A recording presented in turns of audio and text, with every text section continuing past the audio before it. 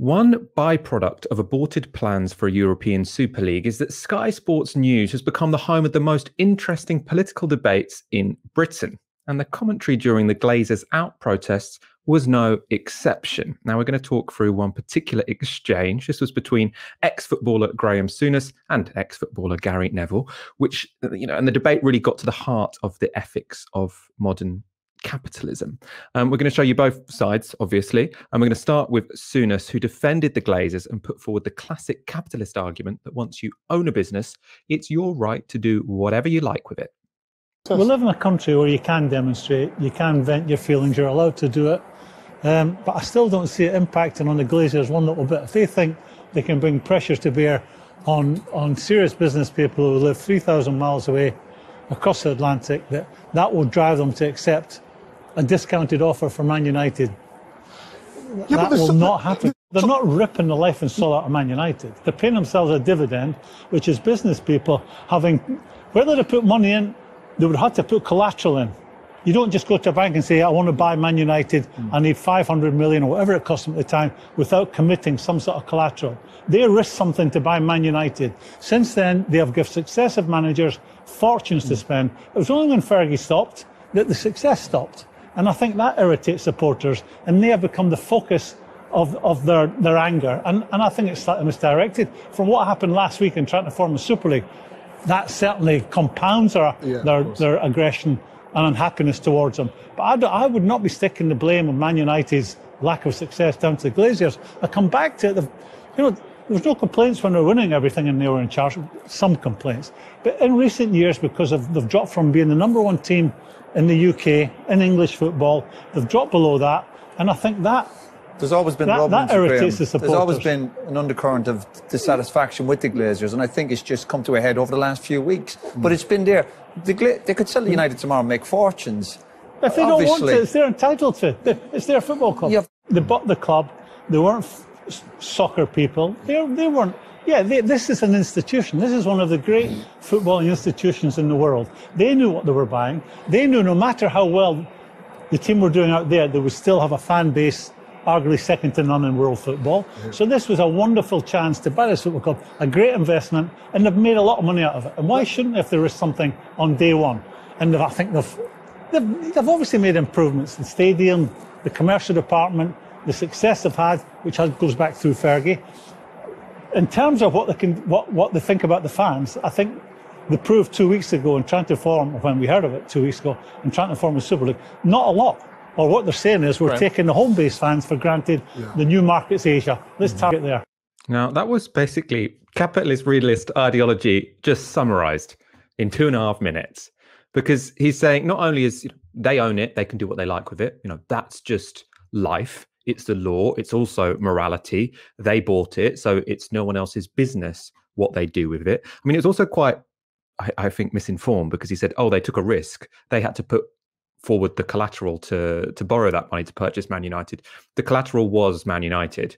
So it was a bit of a win-win for them. There wasn't risk. They said, we're going to, like when you buy a house, you say, I'm going to buy a house. The collateral is the house. All that happens is the bank gets that. It's the house in a way. You're taking a risk with the house as much as with your own finances. Just as significantly in terms of, like, I suppose the capitalist realist ideology of it is that he was saying, not only is this moral and right, but if you disagree, there's nothing you can do. There's no point objecting to it. Why would you bother protesting? Because the Glazers aren't going to care. They're in it for the money. They're in a different country. I think this whole protesting nonsense is pointless because you're not going to change anything anyway. A very, very, I suppose, pessimistic analysis, I thought, of the whole situation. For something that was, in complete opposition to what Souness said, let's have a look at how Gary Neville responds. I get Graham's point around them paying themselves a dividend. We could walk into the chippy down the road tomorrow, make a bid, they could sell it and we could own the chippy, and the local public might not be happy with the new chips that they get. I get that principle of a free market. However, the Glazer family 2 weeks ago, they tried to implement something that would have damaged every single community in this country that's got football at the heart of it, and that is why they're dangerous. Perez is dangerous, Laporte, Agnelli, they are dangerous to the concept of equal opportunity and fair play in European football. Let's not forget what we're arguing about here. Today there is anger. I would hope tomorrow it switches towards mobilisation, towards reform and regulation and behind the fan-led review. And what I would say is, I accept, and I might be a little bit naive here, but when I talked 2 weeks ago about these two football clubs, Manchester United and Liverpool, they should act like the grandfather of English football, demonstrating compassion, spreading the wealth through the family, their experience, being fair. They haven't done. They've demonstrated self-greed and tried to walk away with all the money themselves and left the family struggling below. That is not what you do at this football club or at Liverpool Football Club. So whether the Glazer family have been good or bad, what they did 2 weeks ago is not acceptable, and an apology is not good enough. And Joel Glazer saying that he wants to rebuild the trust with the football fans of this club. He never had the trust. He's never communicated to them. He's never spoken to them. He's never said a word.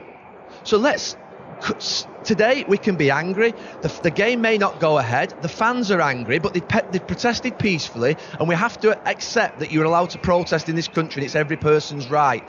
But tomorrow it's about reform and regulation, because there are 6 or 7 people within English football who have it under their control, and that control has to be taken away from them.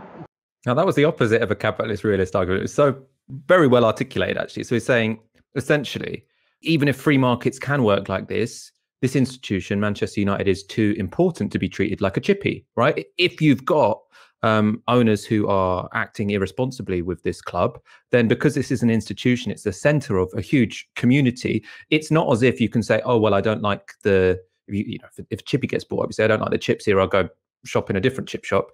You can't do that with Manchester United because it's an institution. You support it. You've lived your life with it. So the idea it can just be bought and sold like any other commodity is nonsense. So he's saying you need to take into account the social consequences of ownership. And very importantly, he's saying, and we should take action to change it. Whereas Graeme Souness is saying, oh, there's no point in even bothering to change something. And even if you disagree, Gary Neville was saying, let's get organised, let's change this, let's wrest control away from these billionaires who don't care about football and who don't care about the club. Ash, I want to go to you. I've got no doubt who you're going to agree with in that particular debate, but it was pretty interesting to see, those big philosophical arguments come out on Sky Sports in a way that, I don't normally see arguments that fundamental or that, that big picture on Sky News, on politics shows. Well, that's because of the nature of football. It goes right to the heart of your identity in terms of what community do you feel yourself to be a part of. When it comes to notions of Englishness, and we talk about this all the time when we're talking about, oh, can you even have a progressive patriotism? Again and again, what do we come back to? We come back to the English national football team and how we feel about it and who's a part of it and how it's represented in popular culture. Football is still, even though it's been taken away from its grassroots to such a huge extent, still it has this pull over us, which means that when you do have something so flagrant as a small coterie of billionaires selling it off essentially in order to undermine the principles that made it great and appealing in the first place, well, of course, it invites a very impassioned kind of political debate because it doesn't seem like the dry and dusty business of policy. It gets right to the heart of who we feel we are. And I think that's because of the specialness and uniqueness of football, really, when it comes to the national identity. When it comes to who I side with, obviously no surprises here. I think that Gary Neville got it absolutely spot on. What I felt was so revealing about what Souness was saying was that it used to be that the case was made for capitalism on the basis of this is how you will have an improved standard of living, an improved quality of life, and it will make all the things that you love the most better. Because the minute you give those things over to people who will be custodians of it for profit, it means the quality of what you get back improves. And that's not actually what he was saying at all. So this is a very negative argument for capitalism. Like you say, it's a capitalist realist argument, which is, look, I'm not saying this is good, but there's nothing that exists outside of it. So what are you going to do? You may as well resign yourself to it now. Well, what we've seen in the past few weeks is that That's simply not true. With the actions of the clubs behind the Super League and Perez, you have a conservative government in the UK making noises about a 50+1 rule. That's entirely unheard of. If you want to think about different models of ownership, well, you don't even have to look that far. It's different in Germany because the law is different in Germany, and we still live in a democracy here. There's still a lot of power with the legislature, and if we wanted to have a different model of ownership in football, it won't be because the Glazers look within themselves and they find it within the goodness of their own hearts to hand over control to the clubs. It will be that football fans are deemed such an important electoral bloc in this country that change will happen. And that's actually what people are afraid of here, because it is something which cuts across party, it is something which cuts across geography, and it's something which to a reasonable extent cuts across class as well. So that's what they're really worried about. So Souness, as well as coming out with, I think, a very uninspired defense of capitalism, shall we say, is also, I think, he's talking out his behind, because what we've seen is that over the past 2 weeks, just with strength of feeling alone, it forced the richest and most powerful people in the sport into a humiliating climb down. I mean, that's so true. It was so inconsistent, his argument, wasn't it? Because he was saying like, oh, look, they're not that bad. They have the interest of the club at heart, whatever, or at least they have the interest of the club enough at heart for us to let them keep it. Then he's like, oh, but the European Super League, that was pretty outrageous. And also, yeah, we did stop them doing the European Super League. Just to say fans have no impact if you've had your eyes open for the past 2 weeks, it doesn't make any sense. It's like internally incoherent.